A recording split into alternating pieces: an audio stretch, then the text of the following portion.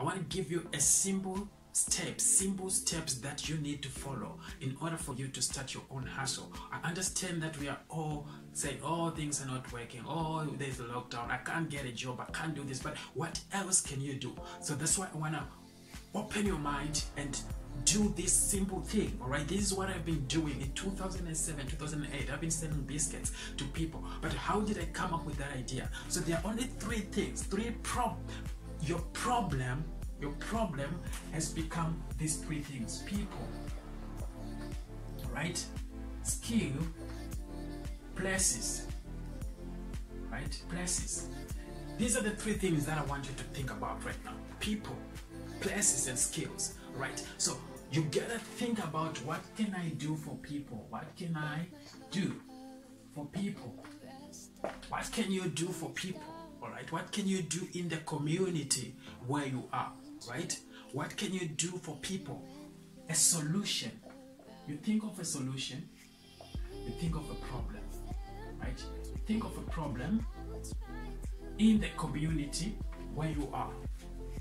In the place, you think of a place, you think of a problem, and you think of a solution, right? What can I do in this community, right? And you get a mobile community that you have on your WhatsApp. Everybody have people on your WhatsApp, right? On Facebook. Just think of those people as your community, right? And you say, what can I do for my friends, for my Facebook friends, for the people that I have on WhatsApp, right? What solution, what problem do they have? Right, so what can I do? Right, so you think of one thing. Maybe you think, I need to sell shoes, right? Maybe this is the idea that you have because you just see that, okay, all my friends, they like shoes, right? And what problem am I solving if I sell a pair of shoes to you? What problem am I solving for you if I sell a pair of shoes to you? Right? Which means you gotta think about the type of the shoe which is relevant to the people that you have in your community. Right? You see, what a lot of people are trying to do is, you just think you need to sell any shoe. No, any shoe for who? You need to know who you want to deliver these products to, who and where is it needed, and to who, and why. Okay, why do you think I need a pair of shoes? And am I the right person you need to sell the shoes to? And how are you going to deliver it to where I am? Okay, so those are the three things that you just need to be thinking about. Okay, you want to sell a t-shirt, you want to sell a pair of socks, right? Whatever you want to do, you're thinking of three things: who, where, and why. Who, where, and why. Okay? Who do I want to sell this pair of socks to? Why do I want to sell it to this person? And where is the person, the proximity, all right? The distance. What is the distance between where you are and where the person is? Right? And what is the skill that you need in order for you to deliver the product? What is the skill that you need? You need the skill of communicating. You need the skill of selling.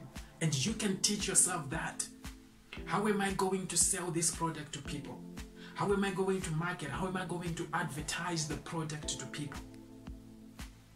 If you find the right people who needs the shoes, you will sell more shoes, all right? And if you get one pair of shoes sold, let's say one pair of shoes sold, okay, what does that mean to you? Now you need to know, who did you sell this shoe to? Why did this person buy? How can I get more people